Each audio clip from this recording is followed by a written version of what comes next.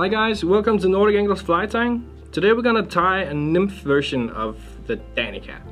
And this is a really important pattern to have in your box if you're fishing dry flies and nymph fishing, because this is by far the longest stage and the longest stretch of its life is as a nymph at the bottom.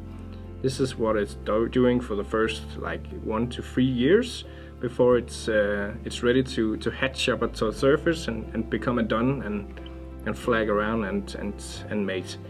So a really simple pattern, but a very effective pattern in the early season. So we're gonna tie here. So here we're gonna tie the Danica Nymph.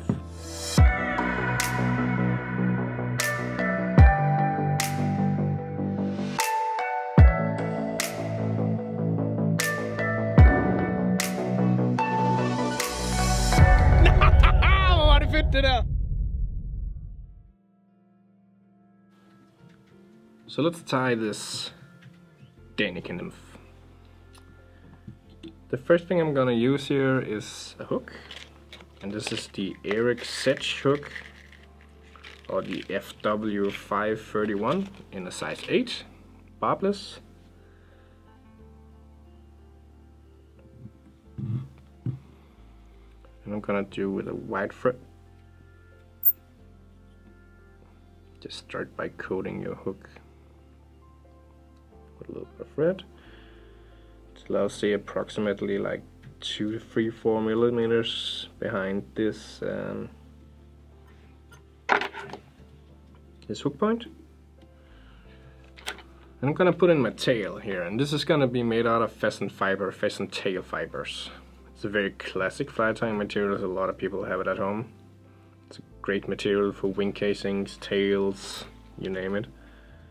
I'm just gonna take something like 10 to 12 fibers here. I'm just gonna make sure that they are approximately the same length, and I'm gonna do like half the length of my hook shank here.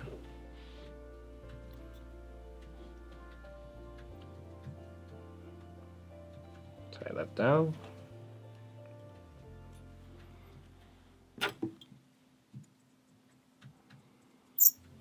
Like so.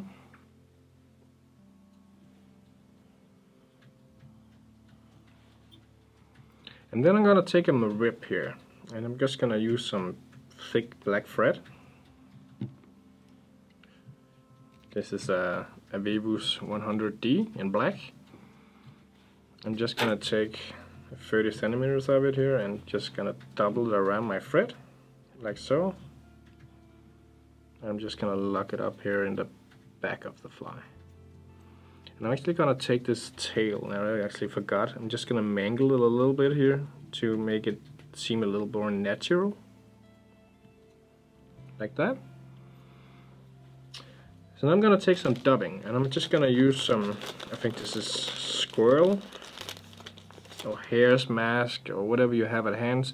Natural dubbings with a short natural fiber is great for these kind of flies. So I'm just gonna dub my first portion of my body here and something not too much dubbing, like that.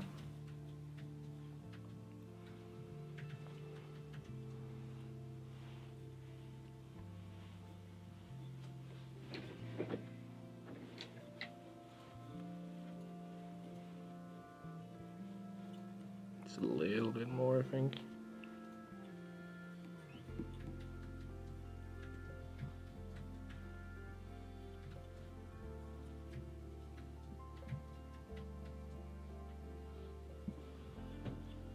Like so. I'm just gonna take my rip here, do something like 5 to 6 turns up here, like that. Tie that off.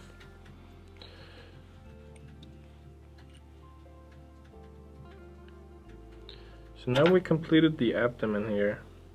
So now we're gonna start at the thorax.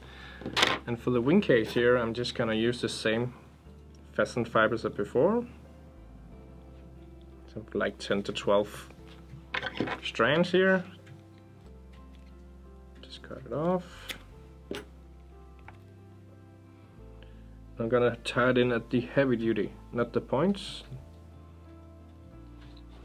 And this is really critical to make sure that you put this exactly on top. Like so. A couple loose wraps and then just tie it down here. Fairly strong material, this.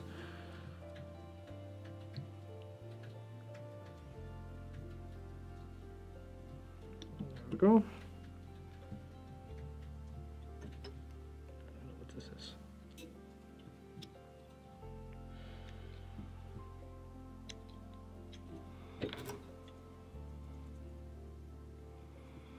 And then we're gonna tie in some legs, and we're just gonna use a 4B cape, a hand cape, and use one of these little smaller fibers down here. This is just a natural brown.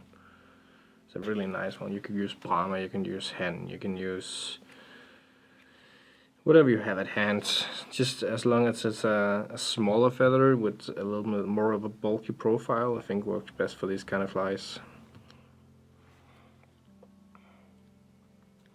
And then I'm gonna determine the length of my 4X here by just opening up these feathers and measuring up. Just a little long, taking off a little more, something like that. I'm gonna cut off the end here, making a little bit of a taper, a little bit of a point. I'm just gonna tie this in with the dull side towards myself. And again, exactly on top.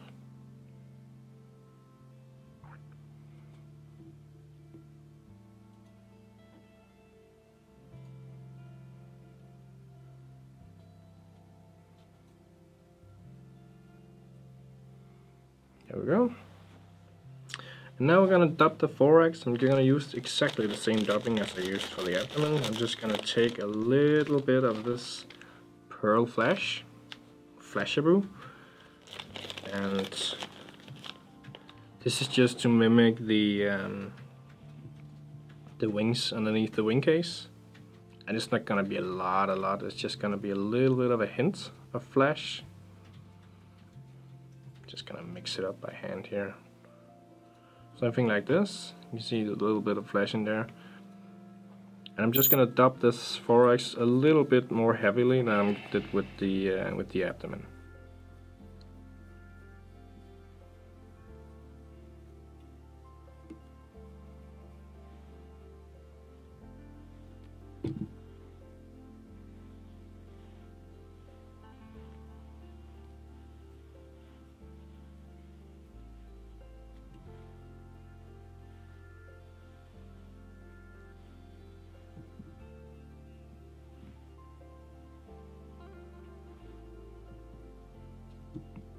Like so. And now I'm ready to tie in the legs. I'm just gonna fold this feather forward and brushing back the fibers again, putting it on top here and just brushing back these fibers and just catching up here. Like so.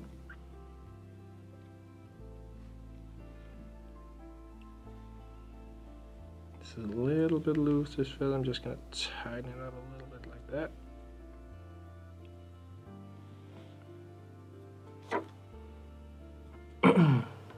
And then I can cut off the excess here. The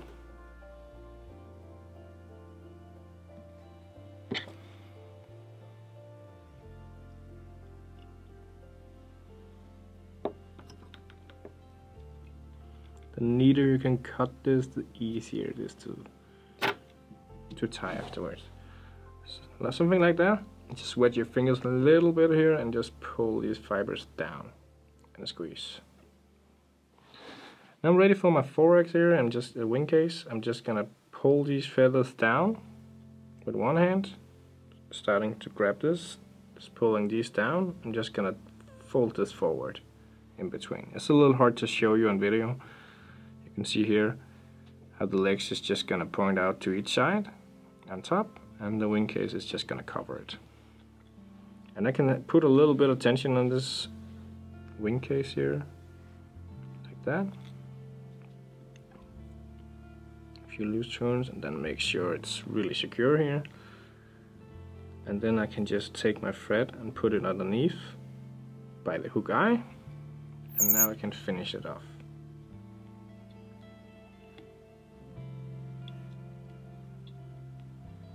Like that.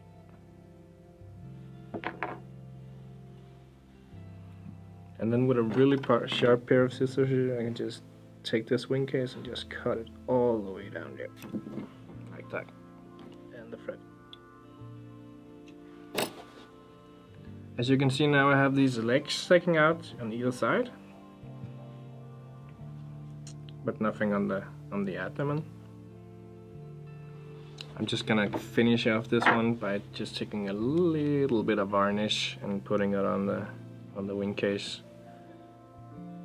It's not necessary, it's just for durability and just because it looks good.